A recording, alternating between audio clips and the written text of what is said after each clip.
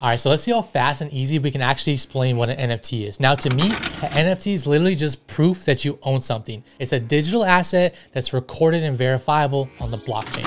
So let's try something a little different here.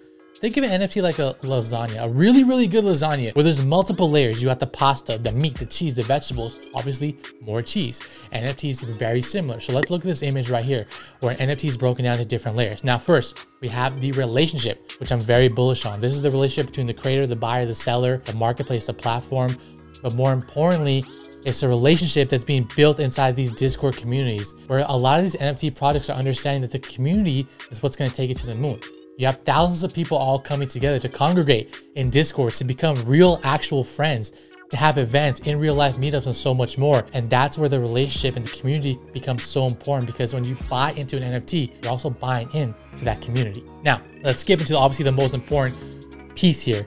It's the metadata. It's the data that is behind your NFT project. The title, the description, everything about your NFT is built in to the metadata. Let's use Bored Apes Yacht Club as an example, because why not, right? They're the most popular one in the world right now. There's different traits and rarities. Again, these are all built in to your metadata. You have background color of the image. You have the skin color of the ape. You have the different teeth, the different rarities, the different things they're wearing, their outfits, and so much more. These are all built in to the metadata.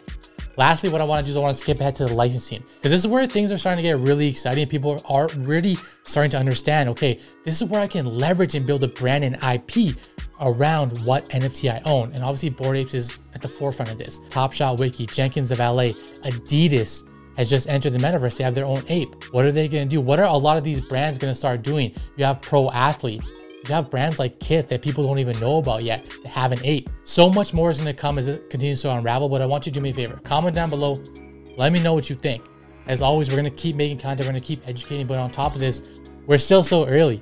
So this is the perfect opportunity for you to jump into NFTs, to learn more, to do your own research, have fun, join some communities, and just dive in.